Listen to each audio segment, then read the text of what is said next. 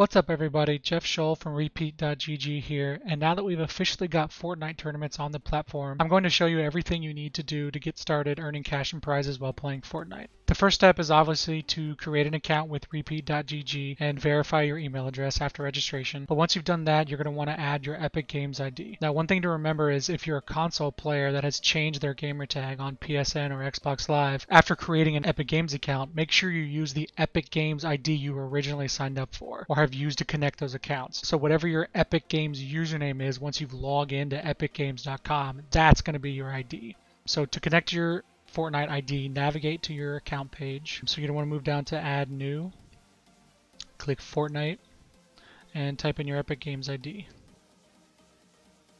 and hit Connect. And it should tell you it's a success, and if it doesn't, make sure you typed it in right. And if you still hit a roadblock, reach out to support@repeat.gg and we'll try to help you out. The next thing you want to do is make sure your Fortnite stats are public, which is a quick fix if they're not. Simply open up Fortnite and go to the settings. Come over here to Account and Privacy. Scroll down to Show on Career Leaderboard and make sure that's toggled on. Finally, you'll want to enter a tournament. It's important to complete the previous two steps before taking this final step, and you will get an error if you try to enter a tournament without doing so. Just navigate to this tournaments page, and then find a tournament you want to enter that you haven't entered already. Click the link, and after the entries load, you can just click enter, and you're good. You have 5 minutes to leave the tournament, and then you're locked into it after that. And that's everything you need to know to enter our Fortnite tournament. Good luck!